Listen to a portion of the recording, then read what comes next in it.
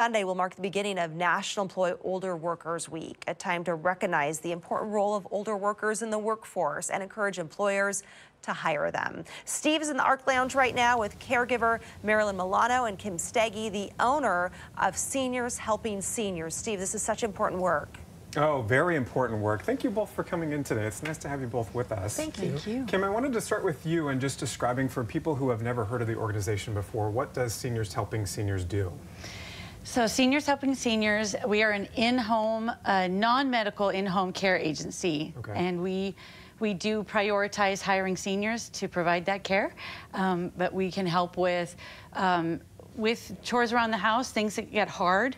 Our mission is helping people stay at home.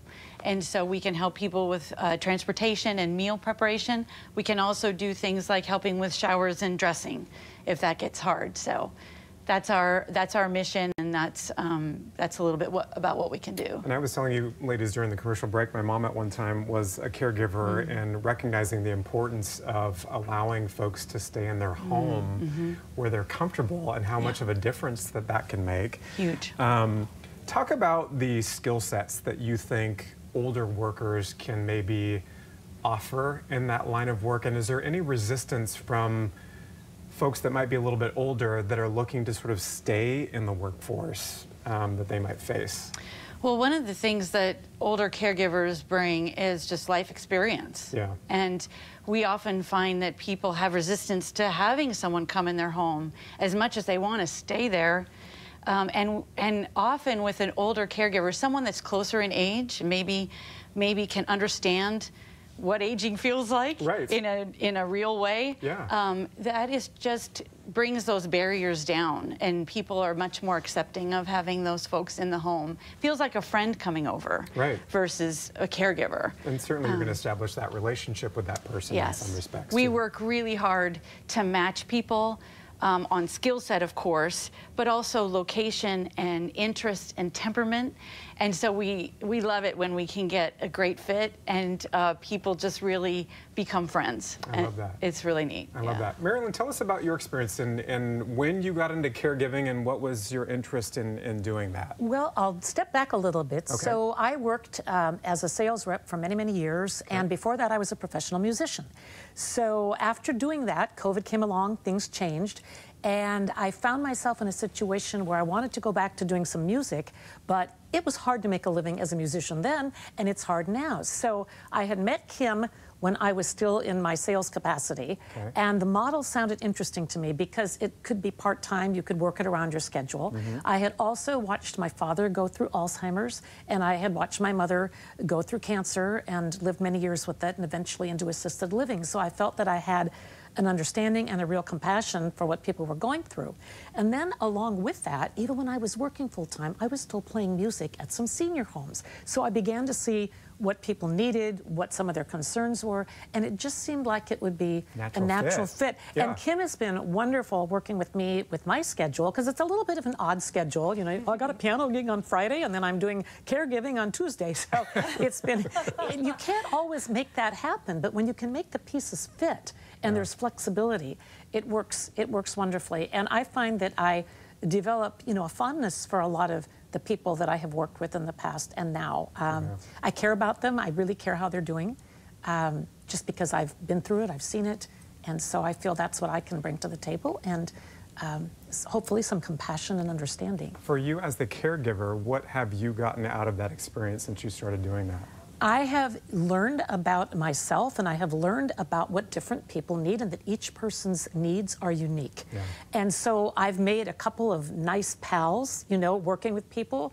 Sometimes there's a similar interest. I'm a big animal person, so if I'm working with a person that loves animals, there's almost an immediate rapport, or music. Yeah. And so learning about myself, just finding out more about the world, about what people need, all of the above.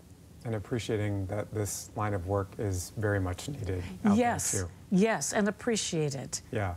And so I feel like it's a perfect marriage of different opportunities, and it's worked out well. Good. As we mentioned at the top, we're getting ready to kick off National Employer Older Workers Week. And Kim, as we get ready to kick off this week next week, You know, what do you hope that people think about when we're talking about this idea of employing older workers, especially to help those who maybe aren't as active?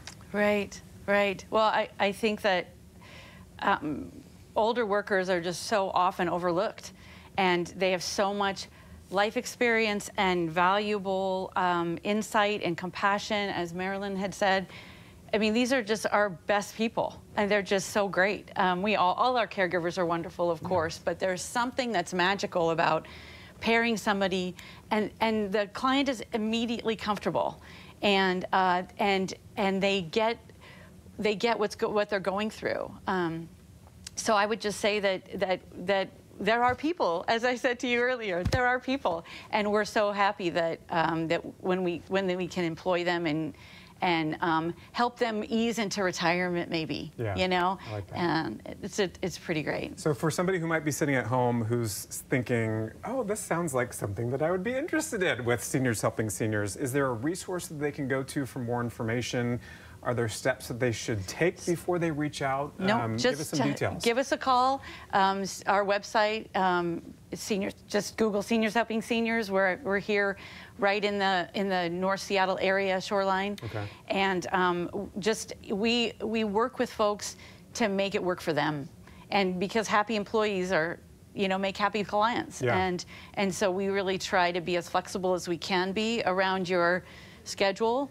Marilyn's a great example of that, is we work around what she needs us to, and we're just happy to have really happy, you know, people on our team that really are compassionate and want to give back. Have you noticed that interest in what you guys do has gone up in the last couple of years? There is such a demand out there for help, and I think so many people really want to stay at home, and want to keep their family members at home where they're comfortable and where their pets are.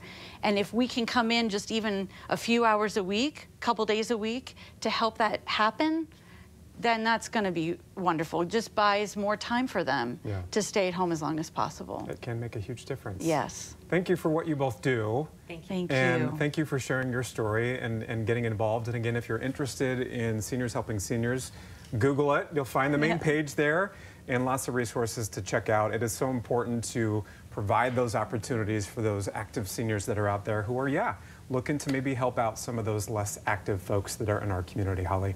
Yeah, Steve, what a great endeavor. I loved hearing Marilyn's story, how she was able to find this organization at the time that was right for her. And get involved in it and give back. And especially having the background with music and then going into this, and it seems like it's a perfect partnership. Yeah, it really is. Thank you all so much.